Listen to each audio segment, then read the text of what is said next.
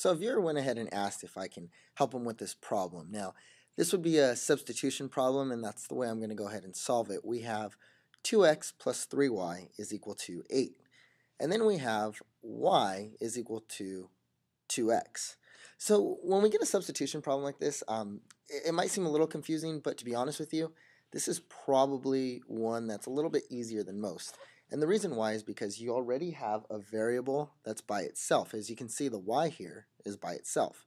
So what substitution is really saying is, I'm going to go ahead and write this problem right here. I'm going to rewrite it. 2x plus 3. But what I'm going to do is I'm going to take this y out. I'm going to just remove it, and instead I'm going to replace it with parentheses, just to give you guys an idea of what we're doing with substitution. So everything's the same. Now, the neat thing with substitution is that if y is equal to 2x, then we can say 2x is also equal to y. So instead of putting a y here, I'm going to go ahead and put the 2x. And what that does now is that it allows me to work with just one variable. I know you're probably saying, well, there's two variables here, but it's one of the same variables, which is exactly what we want to do. So we're going to go ahead and do 2x plus, well, what's 3 times 2x? That's 6x.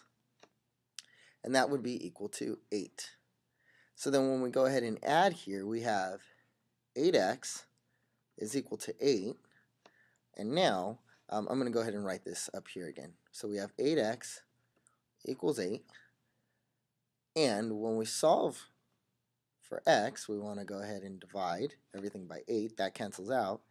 X is equal to 1, because 8 over 8 is 1. So that's the answer for x. So now, how do we solve for y? Well, what you're going to do to solve for y is you're going to go ahead and plug in what x is equal to into the next equation. So we have y is equal to 2 times 1, because most times on homework tests, quizzes, or anything, I like to say anything because sometimes I don't know what teachers give out, pop quizzes, challenge problems, you're going to want to solve for x and y. So now y is equal to 2 times 1, which means y is equal to 2. So our answer here, we can write it in a coordinate point. We can say 1 and 2, x being 1 and y being 2. And that would be your answer. Your answer is x is equal to 1 and y is equal to 2.